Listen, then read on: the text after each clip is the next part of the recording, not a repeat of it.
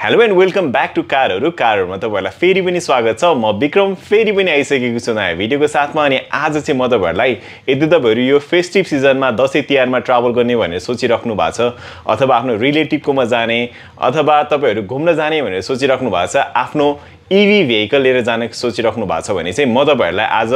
यस्तो कुराहरु भन्छु जुन तपाईहरुले फलो गर्नुभयो भने चाहिँ तपाईहरुलाई ट्राभल गर्नलाई अथवा चार्जिङको प्लान गर्नलाई चाहिँ एकदमै सजिलो हुन्छ अनि यो चाहिँ मैले मेरो एक्सपीरियन्सबाटै भनिरहेको छु हैन तपाईहरुलाई चाहिँ कति कुरा अब मिल्न पनि सक्छ नमिल्न पनि सक्छ हैन होप यो भिडियो तपाईहरु लास्टसम्म हेर्नु होला यदि केही कुराहरु तपाईलाई अझै कन्फ्युजन छ अथवा केही तपाईहरुलाई जिज्ञासा छ भने चाहिँ कमेन्टमा लेख्नु होला र यो भिडियोलाई लाइक शेयर र च्यानललाई सब्स्क्राइब गर्न नबिर्सिनु होला सबैभन्दा फर्स्ट भनेको चाहिँ तपाईहरुको भेहिकलले एक्चुअल रेन्ज कति दिन्छ भनेर तपाईहरुले त्यो चाहिँ बुझ्न जरुरी छ त्यसले गर्दाखेरि चाहिँ तपाईहरुको डिस्टेन्स कति ट्राभल गर्ने हो आफ्नो भेहिकलले कति रेन्ज दिन्छ कति ब्याट्री कन्जम्सनमा चाहिँ हामी पुग्न सक्छौं भनेर तपाईलाई प्लान गर्न चाहिँ एकदमै सजिलो हुन्छ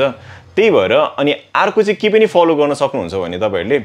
तपाईहरुको भेहिकलमा चाहिँ तपाईहरुले अप्टिमल हुन्छ नि परफर्मेन्स कसरी पाउन सक्नुहुन्छ त त्यसको लागि चाहिँ मैले एउटा भिडियो पनि बनाएको छु हैन एसी युजेस कस्तो गर्ने डाउनहिल अपहिलमा कसरी चलाउने रिजन मोड केमा राख्ने त्यो सबै भिडियो चाहिँ मैले एउटा लिंक बनाएको छु तल डिस्क्रिप्सनमा राखेको छु त्योबाट तपाईहरुले चेक आउट गर्नु होला त्यो फलो गर्नु भयो भने पनि तपाईहरुको भेहिकलले जति रेन्ज दिने हो नि लगभग तपाईहरुले त्यस्तै रेन्ज पाउन सक्नुहुन्छ अनि प्लस अहिले चाहिँ यो फेस्टिभ सिजनमा जाम पनि धेरै हुन्छ हैन त्यसमा नि कसरी चलाउनु भयो भने एसी युजेस कसरी गर्यो भने चाहिँ बेस्ट हुन्छ भनेर तपाईहरु त्यो भिडियोबाट पनि बुझ्न सक्नुहुन्छ नेक्स्ट भनेको चाहिँ तपाईहरु हिँड्नु भन्दा एक दिन अगाडि चाहिँ ट्राभल प्लान नै बनाउनु भन्छु बरु म तपाईहरुलाई नोट डाउन नै गर्नु हैन कता कता चार्ज गर्ने के गर्ने भनेर किनकि मैले ट्राभल गर्दाखेरि पनि मैले एउटा नोट डाउन गरेर हुन्छु कता कता चार्ज गर्ने के गर्ने कता स्टप गर्ने के गर्ने भनेर अनि मेरो सबै जनालाई एउटा रिक्वेस्ट चाहिँ के छ भने यदि तपाईहरु फास्ट डीसी चार्जर युज गरिराख्नु भएको छ बाटोमा भने त्यतिखेर चाहिँ तपाईले के गर्नु भने 20 अथवा 30% देखि 80% सम्म मात्र चार्ज गर्नु होला त्यसले गर्दाखेरि एउटा के हुन्छ भने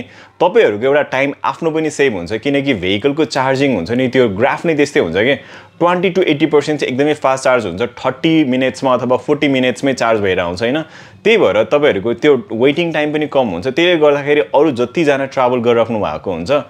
उहाँहरुको पनि टाइम चाहिँ बच्छ हैन त्यही भएर एकले अर्कालाई हेल्प गरेको जस्तो हुन्छ ईवी कम्युनिटी ग्रो गर्नु मन छ तपाईहरुलाई हैन ईवीले हुन्छ नि लामो लामो क्यू नहोस् यो फेस्टिभ सिजनमा भन्ने जस्तो लाग्छ भने चाहिँ प्लिज सबैजनाले त्यो मेन्टेन गरिदिनु होला अर्को भनेको चाहिँ तपाईले प्लान गर्दाखेरि के पनि गर्नु भने एउटा मात्रै रिसोर्समा अथवा एउटा मात्रै चार्जिङ स्टेशनको नेटवर्कमा चाहिँ तपाईहरु डिपेन्ड नहुनु होला NEA मा मात्रै म चार्ज गर्छु भनेर प्लान नगर्नु होला अहिले चाहिँ मल्टिपल चार्जिङ नेटवर्कहरु छ जस्तै तपाईहरुको आफ्नै ब्रान्डको पनि होला हैन अथवा अरु ब्रान्डले पनि चार्ज गर्न दिइरा हुन्छ कतिले अलाउ गरिरा छैन त्यसमा चाहिँ मेरो घोर आपत्ति नै छैन एउटा ब्रान्डले अर्को ब्रान्डमा चाहिँ चार्ज गर्न दिनुपर्छ किनकि नेपाल हामी यत्रो सानो देश छौं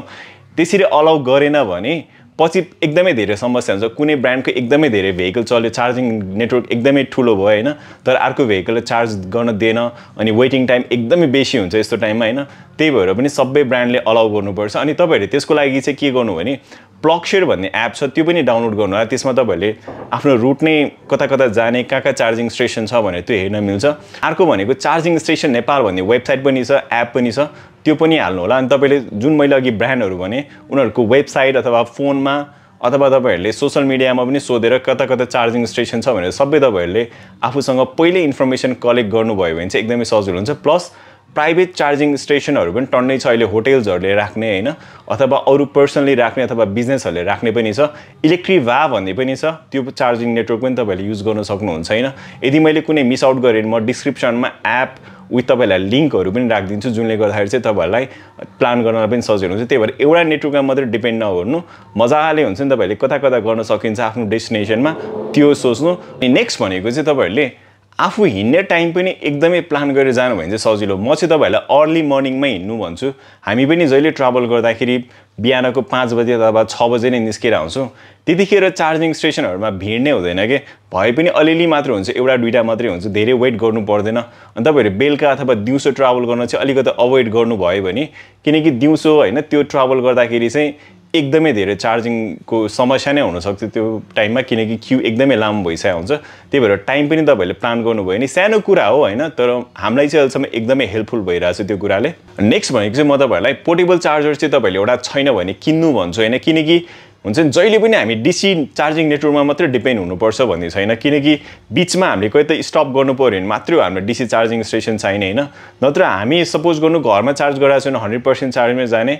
सपोज गर्नु तपाईहरुको भेहिकलले चाहिँ ल 300 किलोमिटर रेन्ज दिन्छ भने त्यहाँसम्म चार्ज नगरिकन सिंगल चार्जमै जान सकिन्छ अर सपोज गर्नु तपाईहरु आफ्नो घरमा अथवा रिलेटिभमा जानु भएको छ भने पहिले मेक श्योर गर्नु अथवा होटलमा जानु भएको छ भने पहिले मेक श्योर गर्नु त्यहाँ अर्थिङ छ कि छैन हैन 16 एम्पियर छ कि छैन जुनले गर्दाखेरि चाहिँ पोर्टेबल चार्जरले हामी त्यही ओभरनाइट नै हैन चार्ज गर्न सक्छौं त्यो भए चाहिँ चार्जिङ स्टेसनमा क्यू लाग्न गइराख्नु पर्दैन है त्यो चाहिँ तपाईले पहिले ट्राभल गर्नुभन्दा अगाडि इन्स्योर गर्नु यदि अहिले नै तपाईले गर्न सक्नुहुन्छ भने तपाईले टीकाको दिनमा जाँदै हुनुहुन्छ अथवा पछि जाँदै हुनुहुन्छ फर्किदै हुनुहुन्छ भने चाहिँ एकदमै सजिलो हुन्छ मैले चाहिँ यो चाहिँ जहिले पनि फलो गरिरहेको हुन्छु अनि last but not the list एउटा चाहिँ के भन्छु भने म तपाईहरुलाई जहिले पनि आफ्नो हुन्छ नि भेहिकलको केही पर्सेन्ट चाहिँ तपाईले रिजर्भ जसरी युज गर्नु जस्तै हाम्रो पेट्रोल डिजेल गाडीहरुमा अथवा मोटरसाइकलहरुमा पनि रिजर्भ भनेर हुन्छ नि त्यस्तो टाइपले तपाईले रिजर्भ राख्नु भए चाहिँ के फाइदा हुन्छ भने